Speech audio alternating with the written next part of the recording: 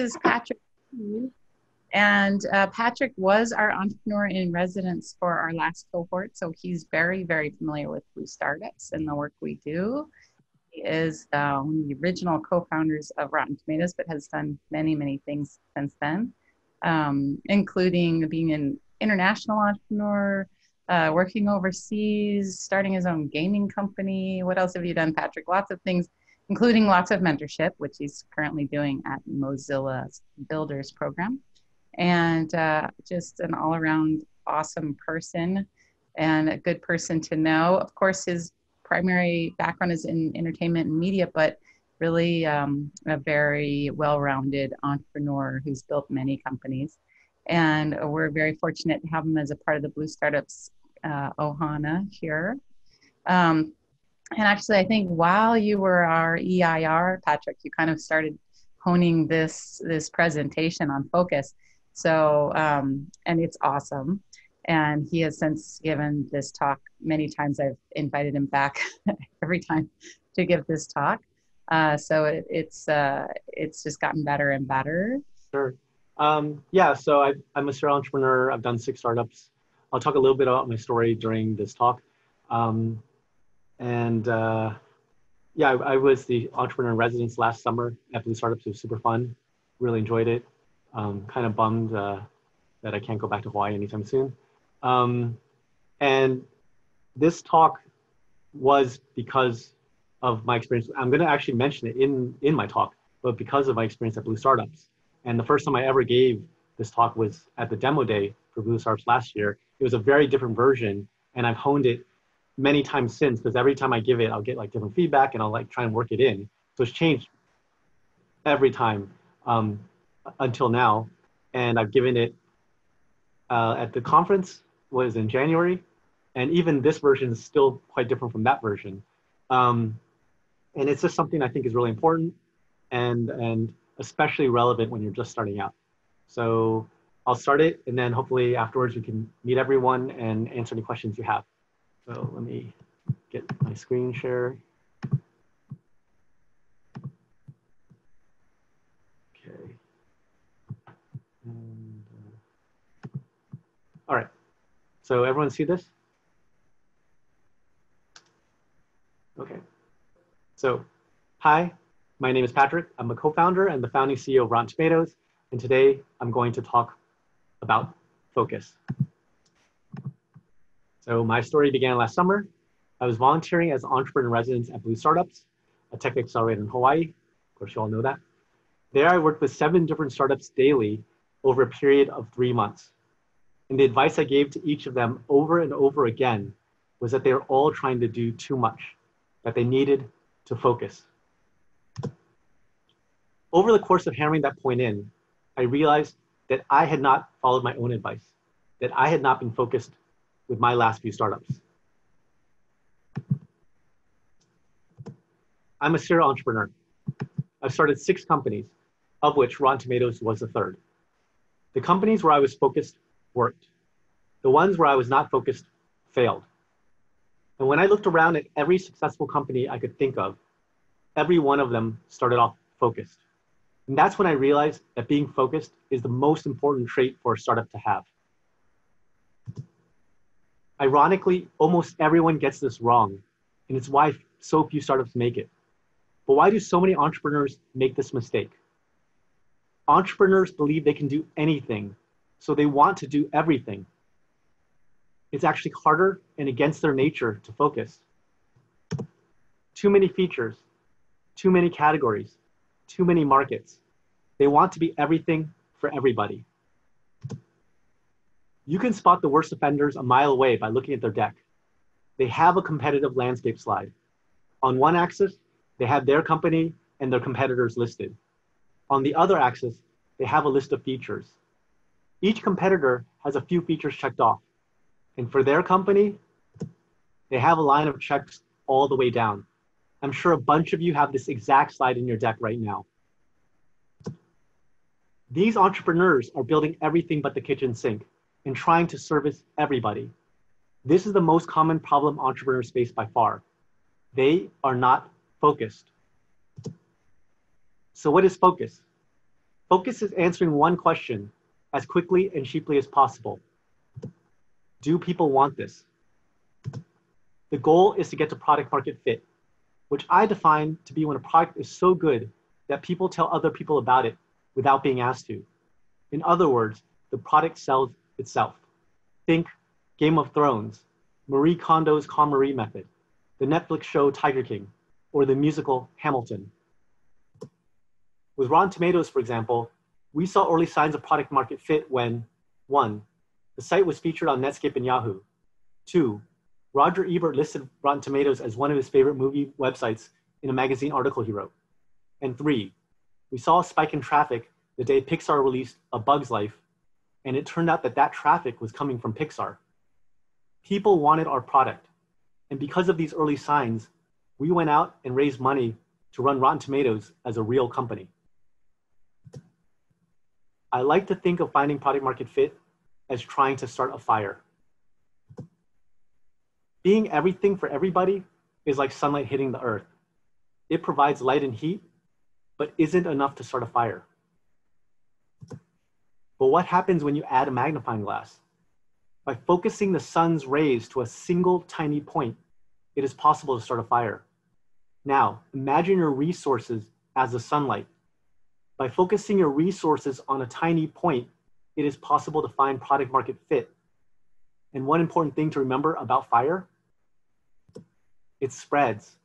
If everything falls into place just right, you could end up with a forest fire. That's Facebook, Amazon, Google. Their fires are so big, you couldn't put them out even if you wanted to. So how do you focus your resources? You reduce scope. Cut away until it's one feature, one category, one market. This is the opposite of building everything but the kitchen sink. Feature. Pick the feature that is the main reason why anyone would use your product. For Rotten Tomatoes, that's the tomato meter. You can get rid of everything else on the site and it still 95% works. For Twitter, that's the tweet. Category. Choose a category that makes the most sense for your business. For Rotten Tomatoes, that was movies. Market. Go for the lowest hanging fruit. The smaller and more niche the market, the better. For Rotten Tomatoes, we initially started with hardcore movie buffs. At the start, entrepreneurs generally have extremely limited resources. So reducing the scope of the problem increases the chance of success. Not only does it allow you to do things faster and cheaper, it ends up being a better product too. One way to tell if you've cut enough is to see if you can explain your product in 15 seconds. If it takes 5 minutes to explain, it's too complicated. For example, Rotten Tomatoes is a site for movie reviews and news. We aggregate reviews from professional critics in one place and then give you a score based on the percentage of critics that recommend seeing the movie. A product that you can explain will spread. A product you can't explain won't. Before Rotten Tomatoes, I had a design firm called Design Reactor. We provided web design, 3D design, and print design services for any type of client. We were super unfocused. However, we quickly realized that 3D took way too long to render and print took too long to wait for color proofs. So we focused our services down to just web design. And after we landed a contract with Disney Channel, we focused our market down to just entertainment. Once we were web design for the entertainment industry, everything fell into place.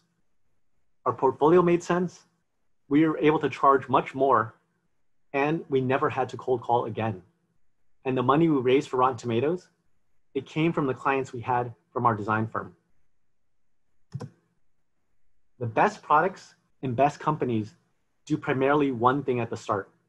Think Rotten Tomatoes, Eventbrite, 23andMe, ClassPass, Houzz, Instagram, YouTube, Twitch, Twitter. You can't be more of a single thing than Twitter. It's literally a status update. Amazon started with just books. They went public just selling books. It wasn't until the second year of being public that they launched into a second category. eBay started with Beanie Babies. Google was just simple search. When Google started, Yahoo was huge, but Yahoo was a portal. In other words, they were everything but the kitchen sink. Yahoo had unlimited resources. Google was a pair of PhD students right out of Stanford. Yet Yahoo was beaten by Google at the one thing that Yahoo should have been good at: search. But even Google Video, with all the resources of Google behind it, couldn't beat YouTube. And instead, Google was forced to buy YouTube. Same with Facebook buying Instagram, and Amazon buying Zappos. In every case, the larger company with infinitely more resources could not compete with a smaller, focused startup. Going back to that competitive landscape slide I talked about earlier, instead of having a line of checks all the way down for features, you should have one check for a single feature and do that one thing better than anyone else. That was Google for search, YouTube for video, Instagram for photos, Zappos for shoes, Rotten Tomatoes for movie reviews. As Peter Thiel says in his book, 0 to 1, start small and monopolize. Every startup is small at the start. Every monopoly dominates a large share of its market. Therefore, every startup should start with a very small market. Always err on the side of starting too small. The reason is simple. It's easier to dominate a small market than a large one. If you think your initial market might be too big, it almost certainly is. Look at Facebook. The temptation for most people would have been to launch into all schools at once. Instead, Facebook launched just in Harvard. Within 24 hours of launching, 1,200 students had signed up. Within a month, over half the undergraduate population was registered on the site. Facebook monopolized Harvard and then slowly and systematically added schools and later countries until their monopoly grew to cover the entire world. The goal is to get to a monopoly. Going by Peter's advice, shrink the market to the point where this is possible. For example, if you reduced your market to just yourself and you use your own product, you would have 100% market share. By focusing on one school, Harvard, Facebook had a monopoly within a month. If they launched to all schools, in the same amount of time, they'd likely have more students overall using their service, but it'd be very unlikely they would have a monopoly of all schools in that same time frame. Why is this important?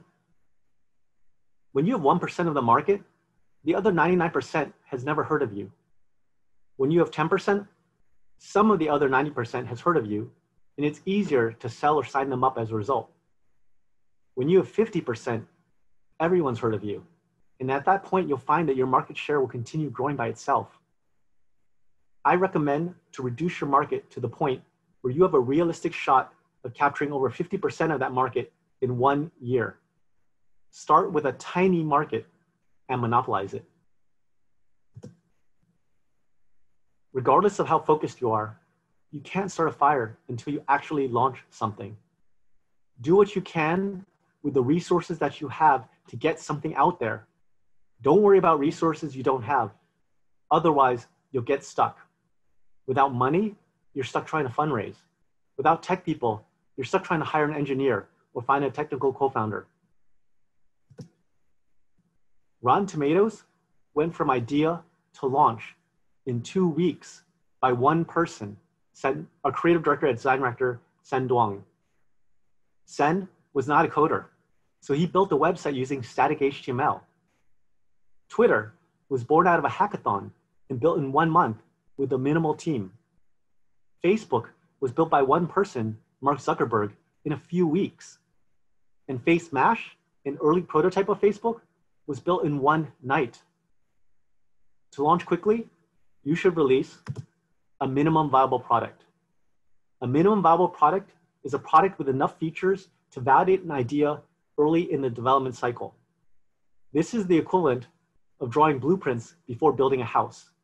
It's a lot easier to move a room around when you're working with blueprints than after you've built the house. There are several approaches to putting out a minimum viable product. Customer interviews. You can actually validate a product idea just by talking to the customers you think are the most likely to use your product. Landing page. Make a landing page for your idea, buy Facebook ads, and see if people sign up to be notified when your product launches. Kickstarter. What's great about Kickstarter isn't just that you can raise money from the platform, it's that you can validate your product idea before actually building the product. Do it manually. Craigslist and AngelList have lists in their names because they started as mailing lists. It wasn't until they became very popular that they built a platform. Any one of you could launch a mailing list within a day for zero cost, and you could pair that with email and Google Sheets to test and improve your product before ever writing a line of code. Reduce scope and launch as quickly and cheaply as possible. By launching your product, you can see if you're able to start a fire. In other words, trying to find product market fit for a tiny initial market. But what happens if it doesn't light? You pivot, change the feature or the category or the market and launch again, or even try something completely different. Things don't always light on the first try. Rotten Tomatoes was my third company. Mark Zuckerberg did multiple startup projects before Facebook. Max Levchin did multiple startup projects before PayPal. ClassPass originally tried to be Groupon for fitness classes. YouTube originally tried to be Hot or Not with video. Justin TV pivoted to Twitch. Odeo pivoted to Twitter. Does focus always work? No. Being focused does not guarantee success, but being unfocused guarantees failure. Look at Juicero, which raised $120 million to over-engineer a product that no one wanted. Or Homejoy, which raised $66 million and prematurely scaled before finding a viable business model. Or even the drama around WeWork. What was the first thing they did after they fired their CEO? They cut all their non-core businesses. In other words, they focused. But these examples are all companies that got big enough to be noticed. The majority of unfocused startups you'll never hear of.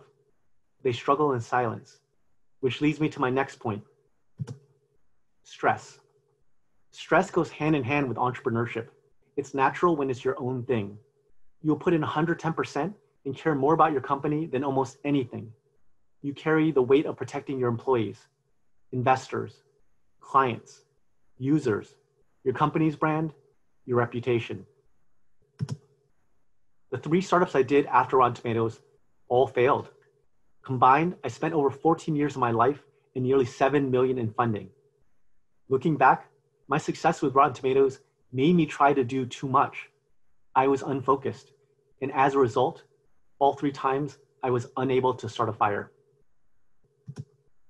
The stress I endured during that time led to mental, physical, and emotional problems. I was suffering from insomnia, shortness of breath, even full body rashes, all due to stress. There have been startup founders that have committed suicide, all due to stress. Stress is one of the main reasons why founders start fighting with each other and taking their startups down with them. And why am I talking about stress during a talk about focus? Because the good news is that being focused reduces stress. A huge source of stress is being unfocused and biting off more than you can chew. You get stuck and everything is harder, takes longer, and costs more money. Reducing scope and focusing makes things easier, faster, and cheaper, which leads to less stress and better mental, physical, and emotional health. It's better for you and it's better for your company. I'll end with a quote from Steve Jobs. People think focus means saying yes to the thing you've got to focus on, but that's not what it means at all. It means saying no to the 100 other good ideas that there are. You have to pick carefully. Don't say yes to 100 things and end up being unfocused. Take that magnifying glass and focus all your resources to a single tiny point. One feature, one category, one market. Now get out there and start some fires. Thank you.